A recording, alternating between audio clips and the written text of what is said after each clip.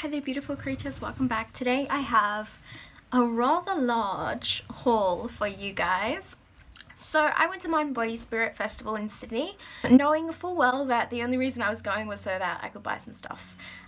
Which is okay, like as long as you know you're going there for that reason, then it's fine. If you're buying into these festivals thinking it's about not selling you things, then you are totally wrong, because that's pretty much all it's about. But I did get to see some really fantastic talks, and one of the talks I went to see was from Rochelle Sharman. She has a book and a deck out by Rockpool Publishing called, I think it's just called The Crystal Oracle, but I'm not sure. You know, I bought so many decks, guys, because they had some amazing deals that I just couldn't afford everything in this one turn. But she did an incredible talk and led us on a meditation connecting us to our power crystal. And mine is labradorite or labradorite. Labradorite. I usually say labradorite because I like the sound of Labrador and like labradorescence. Like tiny Labradors in this crystal. In terms of going to see seminars, and there was so much to look at, and I definitely had a crystal wish list that I wanted to fulfill this time around. So it was shopping with a purpose, kind of. So I'll start with the crystals, considering that I mentioned those first. And some were not on my list, as happens, but I felt attracted to them anyway. So, I'll start with two essential oil blends that I bought from Pro Oils. So all natural essential oils. The first one is called Moonlight. And this is absolutely gorgeous. This has rose, lavender, sandalwood, juniper, and geranium. And it just smells divine. Oh, it smells so good. And how could I not get Moonlight? You know, I'm working with the goddess Artemis. I work with the moon all the time. Love the moon.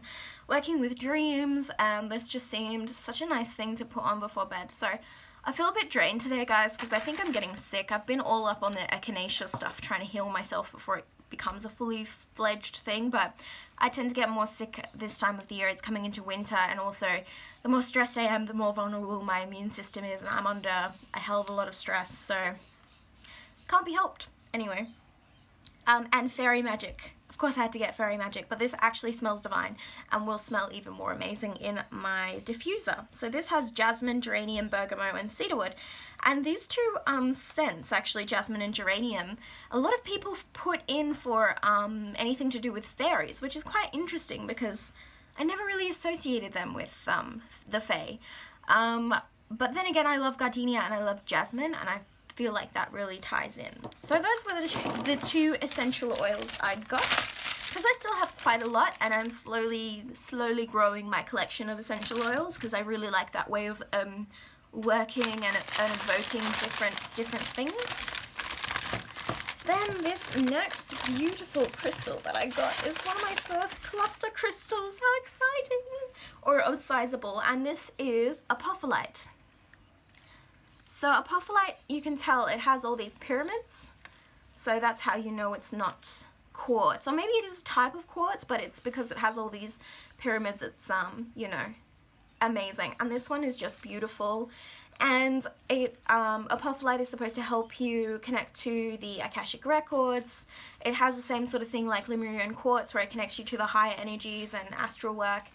And I mean, it is just stunning. Like, it's so beautiful. And this one was quite a good price as well.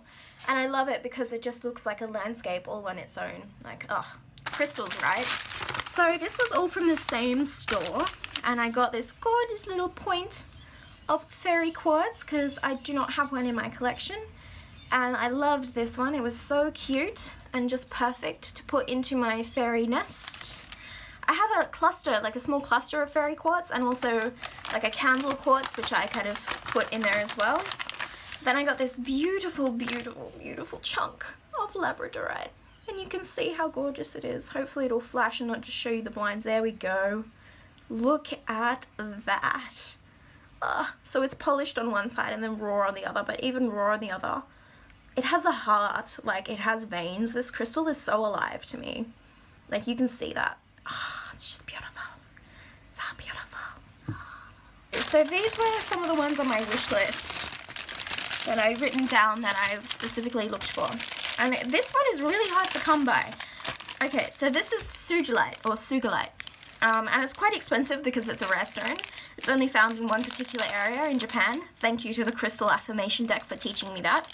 And I pulled this card in that deck a couple of weeks ago. But it had such a synchronistic message for me that I thought, fuck, I really need to find this stone. And it turns out to be almost impossible to find authentic sugilite, because a lot of the time it can be dyed howlite or something like that. Can look very similar in a polished form. So I got a rough piece of sugilite, and you can see it has such a beautiful vein of purple through it. And this stone just has so much power. Like, it's tiny. This tiny piece cost me $12 Australian, just to let you know. But it's just absolutely beautiful and so potent. So this is a stone for any type of psychic work. It's supposed to be incredibly potent for psychic work. It says here the stone helps sensitive people and light workers to adapt to the earth vibration without becoming mired or despondent.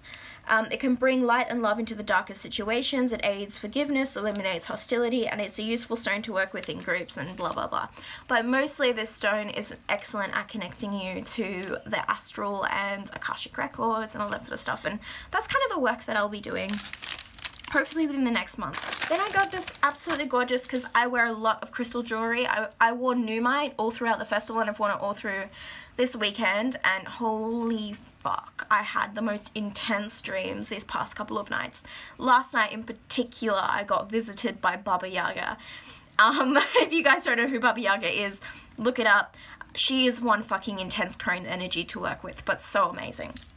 So, working with those darker shadow aspects, I went to bed the other night with holding a piece of rainbow obsidian, and had an amazing sort of meditation before I went to sleep with it that let me release a lot of fears that I'd had about certain experiences and things.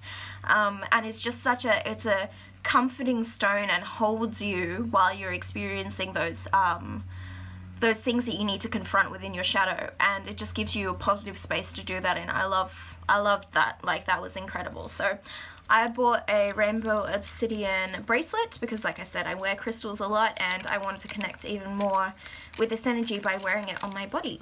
So that is my beautiful piece of rainbow obsidian. Not piece of rainbow obsidian, but you can't really see the rainbow in it. Oh, you can a little bit. But it's just a gorgeous, and it just feels like such a amazing vibrational stone to work with. Then I got this tiny piece of apophyllite, which is another very expensive stone. Again, not apophyllite. Yeah, apophyllite. The other one's a strophyllite, and this one's apophyllite, the black one. And it has these little sparks or needles of blue, which you can maybe just make out there. And it's stunning. So when I read that this was also about astral travel and touched it, and I was like, I need to have it.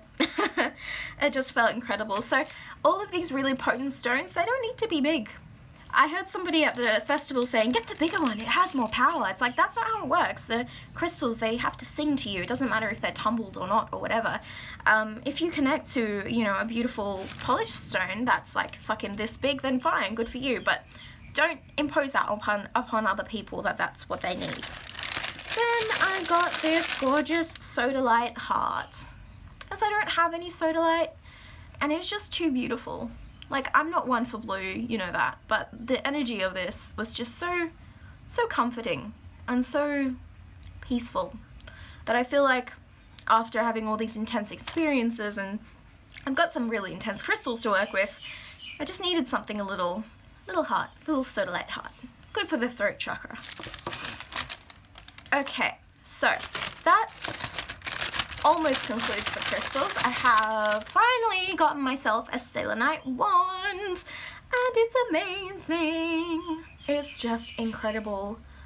I don't even know how to explain how beautiful the energy in this is. I love selenite anyway. And I wanted more of it, and one of the things that I wanted was a wand, because I feel like points are really powerful. So if you like need to draw energy in, you know, use that as an actual wand to focus energy, but also use it to like draw energy into my body and draw energy onto other crystals, because it's such a transmitter. Like, I feel like it doesn't hold energy, it just transmits light, you know? So love selenite, so I got this wand. So that's my crystals. And now, I think I might do this another way. Oh. So, I'll start with the decks. I won't do any unboxings because otherwise I'll freak myself out. But I'll show you the open one that I have. So this is the Cosmic Oracle. So I got 4 Oracle decks. This is the Cosmic Oracle by Nari. Nari Anastasia.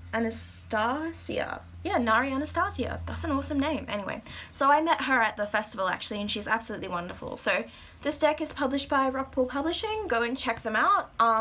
When I saw the card, the first card in this deck, I was like, how can I not get this deck? And the fact that it's like all space consciousness and stuff. So I did open this deck because I got it signed by the artist herself because she was there. And this was the first card. And it's Awaken. Just look at that. Look at that. Isn't it beautiful? It's just so gorgeous. I'm in love. So, anyway, I'll show you a couple of cards. But the artwork just spoke to my soul. Such beautiful artwork. I couldn't not have this deck. I don't know if it's available on their website yet actually, because I got this at the festival and there were only 3 decks left, so that's how popular it was, and this was the second last day of the festival. And these are the backs. But I just feel like, oh, this just vibes so much with what I'm experiencing energetically at the moment, which is a super opening of my consciousness to the universe and embracing that universal energy in a totally new way that I never would have, that I never thought really to connect to before. So the other couple of decks that I got are, I got the Halloween Oracle by Stacey DeMarco because Blue Angel Publishing had a stand and they had 3 for $50, and I'm like, how can I not get 3 decks for $50? It's too good of a deal. They're all decks that I've been considering purchasing for a very long time, so I didn't do it on a whim entirely. So like I said, I went there to shop and I knew I went there to shop, so what are you gonna do? So I got the Halloween Oracle by Stacey DeMarco. I got the Wild Wisdom of the Fairy Oracle by Lucy Cavendish. This has the new backs, but I did check it out and I really like them, so I don't care. And I like that it's in a convenient sized box. And this, I'm like, how the fuck have I not owned this deck before? Like, look at that. Anyway. And the last deck I got from Blue Angel may surprise some of you, or not. It's the Sacred Rebel Oracle by Alana Fairchild. Like I said, I have nothing against her decks, but her books just grind me. Like, I cannot stand the way that woman writes in her books. Her guidebooks are great, but for some reason those books do not gel well with me on a spiritual level, on a very practical mental level as well. And everybody and their mother has seen this deck and probably owns this deck as well, and I didn't, and it's been on my list for a long time and I've been avoiding it for a long time, but as I was flicking through the deck I saw some really potent messages in there for me. So that is all of the decks that I purchased. Well, actually, not that I purchased. I was very lucky to have my mum along with me. She bought me some of these wonderful decks. And now I just have some books to show you and then I'll sign off. So the first book is another one that's been on my list for a long time, and they had 3 for a certain price. And I do want to do a massive amount of book reviews when I finish reading these books that I'm reading. I actually have one coming up, so that might be the next video. You may see me in this form again. So this one has been on my list for a long time. It's called Awakening to the Spirit World. It's by Sandra Ingerman and Hank Wesselman, and it's called the Shamanic Path of Direct Revelation. But not only does it have, you know, exercises to do, and, you know, look, the shadow side of shamanism was the first thing I opened up to, synchronicity, then creative art as a bridge into the shamanic realms. And I've been connecting a lot to my ancestral energies and reading about them in that Balkan witchcraft book. I'm finding out that a lot of these witches were actually shamans and very potent, very able to go into trance very quickly. And that's very interesting to me because I have been very attracted to shamanism but not felt like Native American has really called to me, and wondering why I'm so attracted to shamanism, and it's because it's within my own heritage. So there you go. So that's one of the books that I got. Then the other two are sort of ones that I just found really interesting and were part of like that deal. So this is Black Rose, Empowering the Inner Goddess by Soraya Rose. And I have some of her spell books, and they're actually really good and really practical. I inherited those from my grandmother. And I just thought, this is, you know, this is cool. It's a fun book. It's not a long read. And it's just got some like eye-opening things, you know, like developing healthy goddess attitudes, all that sort of stuff. The wisdom of the dark goddess, what you focus on is amplified and attracts attention, that kind of stuff. Part 2, exploring your inner priestess. And I just, you know, it just seems like a really good practical book, and that's kind of what I'm about at the moment. I want to not just read about these things, but actually put them into practice in my own life. And then I got this because I'm a space, cosmic, strange creation. But so are we all. It's called Quantum Creativity, and it is Think Quantum, Be Creative. Amit Goswami, PhD, author of The Self-Aware Universe and The Quantum Doctor. So it basically talks about, you know, what is creativity, what is quantum thinking. It gives you, again, exercises and stuff to do. It goes into like how quantum mechanics and stuff is basically like a macro version of our microbiology, like how everything, every cell in our body is basically a replication of quantum physics. It's fascinating stuff. So I thought, hells yeah, I want to be quantum creative, because that's basically my entire life. So my throat is hurting. So I thought, yeah, it sounds really fascinating and something that I'm definitely into. You know how I did the whole Big Magic Book Club thing? I thought something about her creativity ideas, they did gel and they didn't gel. And so maybe this will gel a bit more with me, because I'm all up in that space age. Anyway, so see you in the next video. Bye guys.